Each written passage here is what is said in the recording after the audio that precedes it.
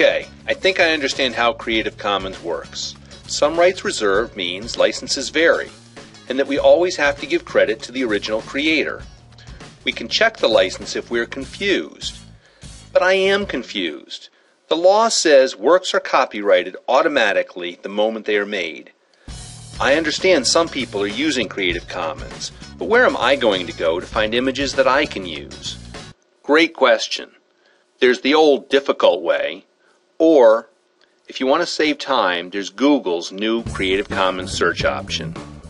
Using their advanced image search feature is quite simple and very helpful. Begin, and this is very important due to potential glitches, by choosing your Firefox browser. Select Google's advanced image search and, well, let me show you the process and some tips and tricks in action. On Firefox, choose Google Images and open Advanced Image Search. The usage rights option at the bottom of the page describes several of the more common Creative Commons options.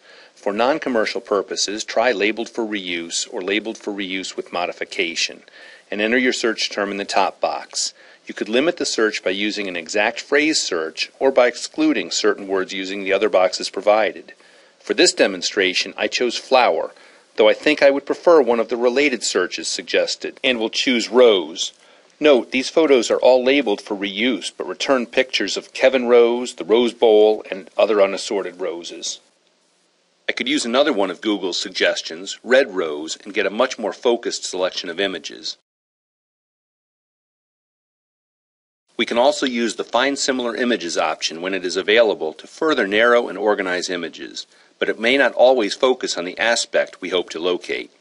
This is an important opportunity for us to open the Show Options tab and use some of the other available tools. How about blue roses? Using the Show Options tab and the specific color selector, we can choose any color we want, whether blue or pink or yellow or peach.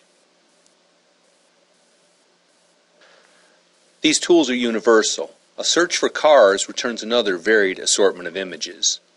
Using Find Similar Images option can sometimes be very helpful and fun. Checking related searches such as sports cars can often lead to success, but if we want red sports cars, the Show Options tab will be helpful.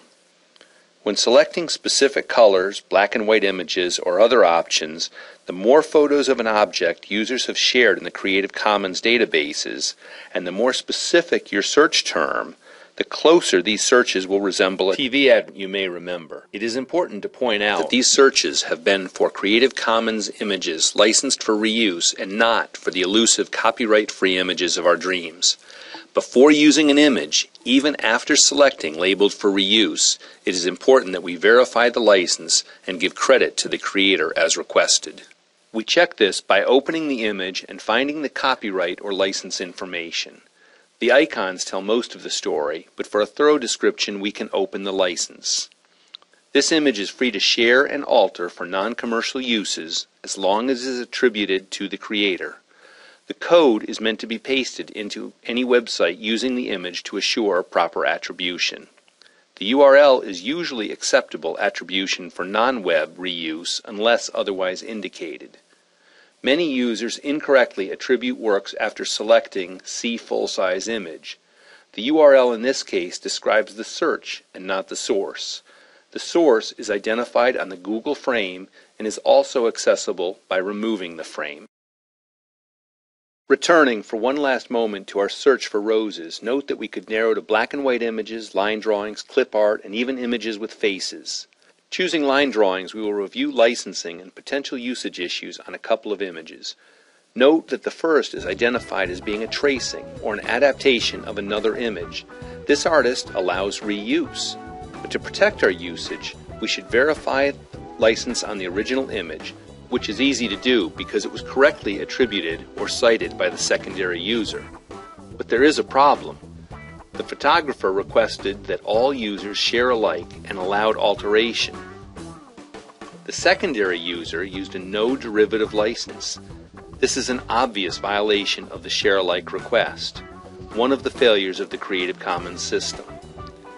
I would encourage users to honor the most restrictive of the licenses used on any image.